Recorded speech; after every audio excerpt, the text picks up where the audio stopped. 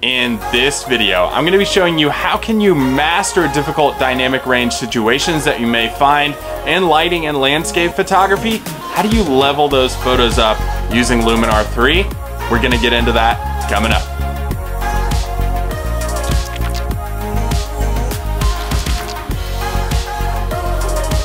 Hey, what's up guys, and welcome to the channel where I post weekly videos on how you can improve your landscape photography through in-field and post-processing tutorials, as well as gear reviews. So if you're into landscape photography at all, consider subscribing to this channel.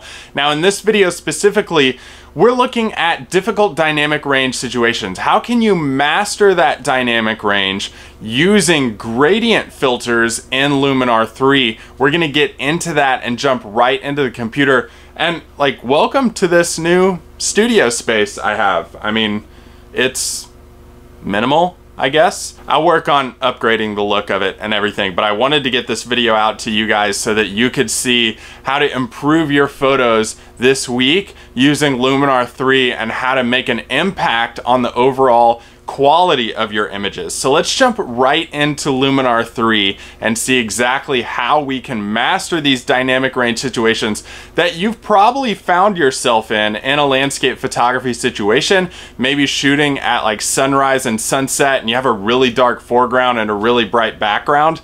Those are difficult situations. Let's see how to master that in Luminar 3. Alright guys, here's the photo that we're going to be working with on how we master these difficult situations. And as you can see in this image, we have a really bright sky. This was at sunrise in Great Smoky Mountains National Park. And then down below, we have a really dark landscape. Because the sky was so bright, I wanted to get a good histogram and be able to get good light throughout. And you may be saying to yourself like, Dave, why didn't you just use a graduated ND filter in the field? And it's just because like I'd have to get this out and I'm dropping filters all over the place.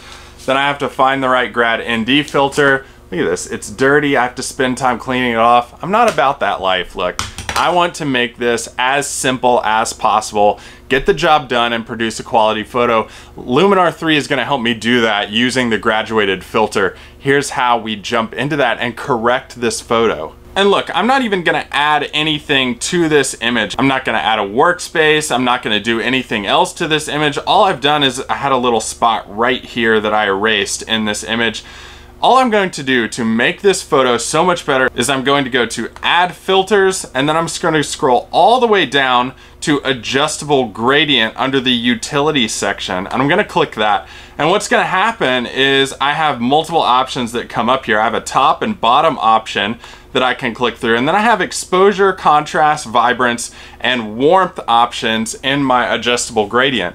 These are all things I can use in Luminar 3 to level up this image in just one little filter that I have here. Think about all that you can do with all the other options that Luminar 3 presents.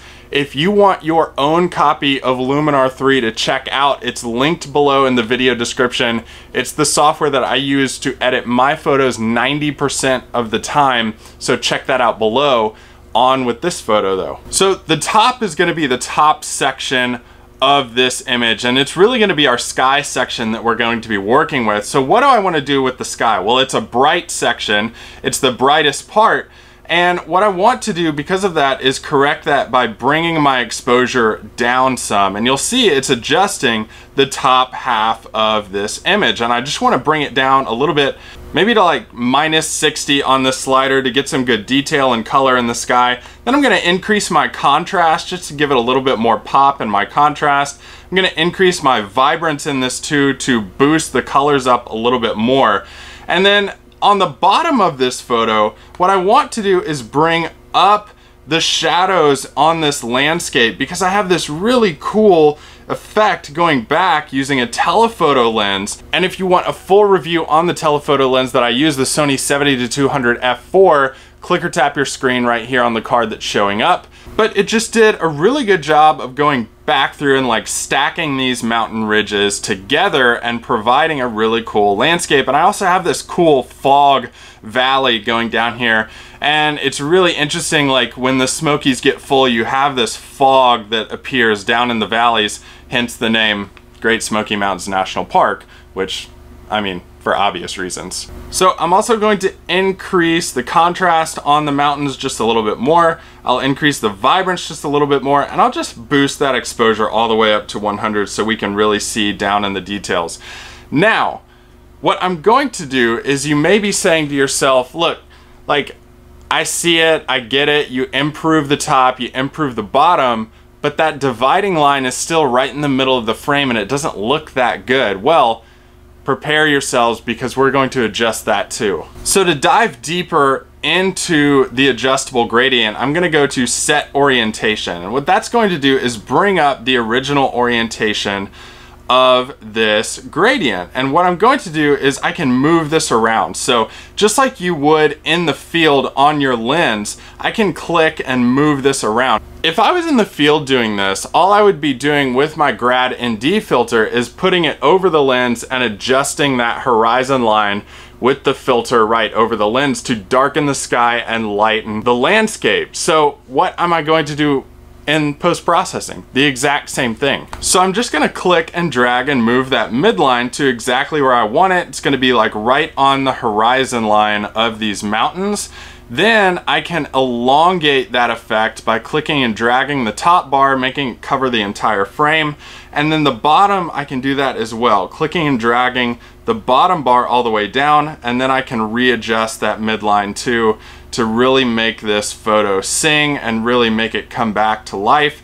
Now that I've done this, what I can do is go back to the top portion of my gradient filter and adjust that exposure a little bit more to get it exactly right, because it changed just a little bit as we adjusted the midline of the gradient filter. So I'm gonna go back to top, and I'm gonna bring my exposure down just a little bit more, and boom, there it is. There's our finished product. Look, it was that easy. And you may also be saying to yourself, well, like, okay, that's a straight line going across. If I wanted to set the orientation on like a diagonal horizon line or on the side of a mountain or something like that, just hover your mouse or your cursor over to the edge and you get this curved arrow. You can do the exact same thing as you could with a gradient filter in the field. So look, this is an easy way to level up your photos really simply and quickly using Luminar 3 and just one filter that they have. So imagine what you can do with the rest. Again, if you want to check out Luminar 3, that's linked below in the video description for you to check out as well. And guys, subscribe to this channel if you found this interesting. If you want more tips on how you can level up your images using Luminar 3, click or tap your screen right here. If you want a different video from this channel, click or tap your screen right here. If you want to easily subscribe, click or tap your screen in this top corner of the video. Thanks so much, guys. Can't wait to see you next video. Keep shooting, stay at it, hit those landscapes hard.